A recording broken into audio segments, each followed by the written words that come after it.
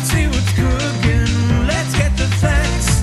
Let's see what's cooking. It's time for Yo-Yo Max 12. Hi there, you asked for a Hunger Games cupcake, and here it is. I made a Mockingjay pin cupcake using craft caramels, these individually wrapped caramels. What you do with these is put them in the microwave for 3-4 seconds, unwrap them and squish them together. And what you do is you get a ball of caramel that's moldable just like modeling clay. You can also use fondant to make this pin.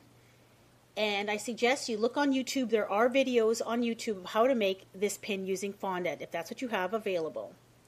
This photo I found on the internet, and I printed it out to use as a reference. And it's actually about the size that I want it to be to fit on the cupcake that I'm using. So once your caramel ball is molded all together, you're going to place it on a piece of waxed paper. That'll help to keep it from sticking to the countertop. So place the caramel ball between 2 sheets of waxed paper or parchment paper, and using a rolling pin, just flatten it out until it is about 1/8 of an inch in thickness.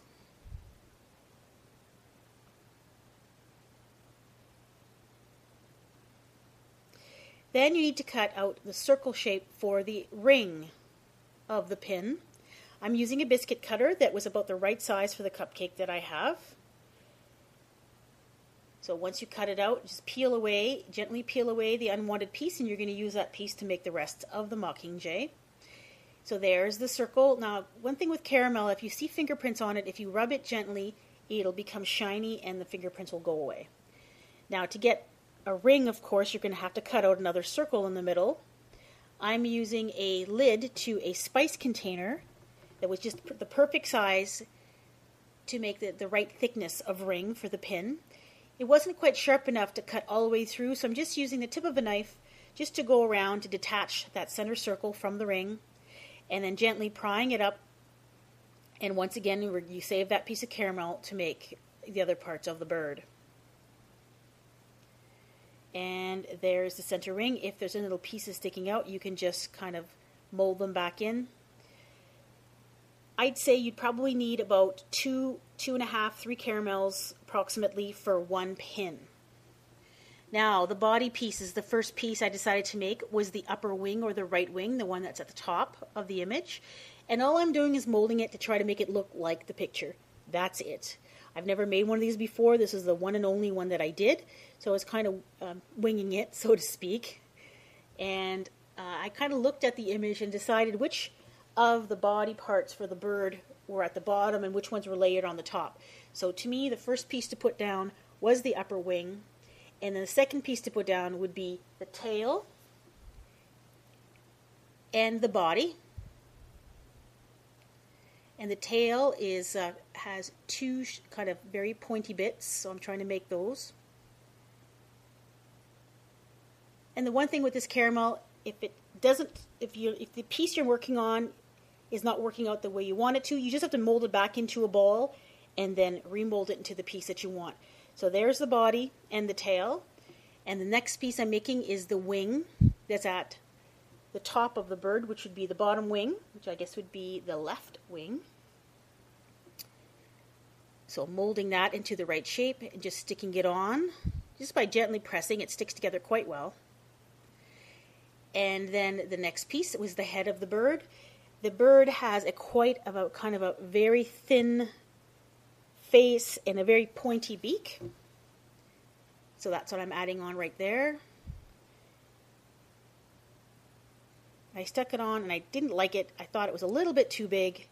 And that's what's great about this is just you peel it off and just reform it into the shape that you want until you get something you like.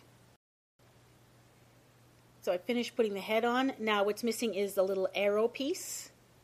The arrow I made by just molding a little thin strip of caramel and then molding another piece for the arrowhead and for the feathers at the end of the arrow as well. Now to add a little bit more detail to this, I took a knife and I'm just going to add some little details by adding little lines to mark off where the feathers would be, just to give it a little bit more detail. Then take the whole thing, put it in the refrigerator for 20 to 30 minutes, and that's going to cause the caramel to harden up a little bit to make it a lot easier to work with. This is a chocolate cupcake with chocolate frosting, and you can see how stiff the caramel has become, easy to work with, and just put it right on top of the cupcake. Now, this pin is probably just a little bit too big for this cupcake. Probably would make it a little tiny bit smaller next time. However, it fit on this cupcake, and I detached the arrow because I found that it was going to be way too long, so I ended up rethinking that and remolding it to make it a little bit shorter so that it stayed on the cupcake. And there we go. There's the completed Mockingjay pin.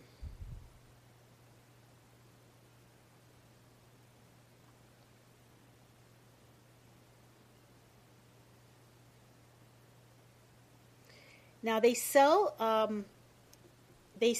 gold luster dust. It's like an edible glitter. You can buy that at craft stores and like Michael's or even at Walmart where they sell cake decorating supplies. And you could brush some of that on top of the caramel just to give it more of a jewelry-like appearance because it's supposed to be a pin.